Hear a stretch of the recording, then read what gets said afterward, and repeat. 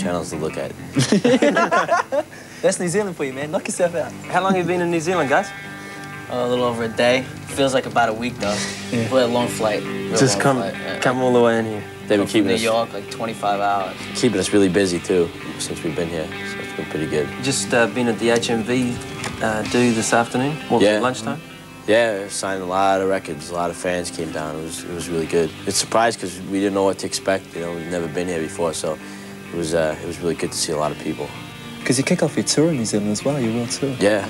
Yeah, how many places are you playing on the whole tour? Oh God, I don't know. we're scheduled right now up to till the end of March of next year. Man, between pretty here, major, man. then Australia, then Japan, then we go to Europe, and then we do the States after that. So it's gonna be a lot. We just want to keep going, play as much as we can. And you're starting on tomorrow, right? Right. Tomorrow night? Tomorrow in Wellington. What's happening at the concert? What's it going to be like, guys? It's going to be pretty wild. Hopefully it'll be crazy, you know? Hopefully there'll be lots of kids and have a good time. We haven't played in a year live, really, you know, on tour, so it's going to be pretty good. It's going to be about as spontaneous as it gets. I think the band's as excited as probably everybody that's coming to the show because we haven't played in so long. It doesn't feel like we're touring, you know. It's weird that we're actually starting our tour now. I'm not really.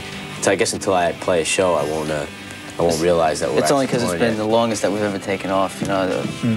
Why have you taken so much time off? It's just that we've been doing album tour, and all that, and we decided to take a few months off after the last tour before we started writing, so it kind of all added up. And your fourth album's coming out shortly. Fifth album. Fifth album. But even after the time we took off, just the whole writing process and then the recording of the album takes a long time too. So it's been a year since we finished touring last year, July '89. So it's been over a year since we've been off the road. And it'll be a year on the road too. Oh man, it's a long time, man. Yeah. Robs, my man. Yeah. How long did it take to do this album? The cover took longer than the record, actually. The cover's pretty cool. Scott drew it all by paint by numbers. The recording was like 5 weeks, and we mixed it in 2 weeks, and we basically always work fast. The last 3 records we've done have been like that quick. We just like to get in and out of the studio and not spend a lot of time and just keep a lot of energy, not have to spend weeks and weeks and weeks making an album. What about when you... Oh, is that you, brother? I was just going to ask about, you know how we were talking about the lyrics and so on? Yeah. The lyrics in there are really, really strong. Oh, cool. Thanks. Yeah, they're really good. Do you guys, why is it that they're so strong? Why are you guys into this? The lyrics have to be as strong as the music. You know, we're playing such aggressive sounding music that to just have, you know, it's just as important that the lyrics are right there. You know, you don't want one thing to be more than the other. So, and plus what we're writing about is just stuff that we know about, what's going on in the world. You know, you can only write about what you know. So, and what's going on around you. So that's pretty much where it comes from. Some good messages coming out there. Yeah, what about when you guys are, say, you're touring, you're in the bus or the airplane, what kind of stuff do you listen to?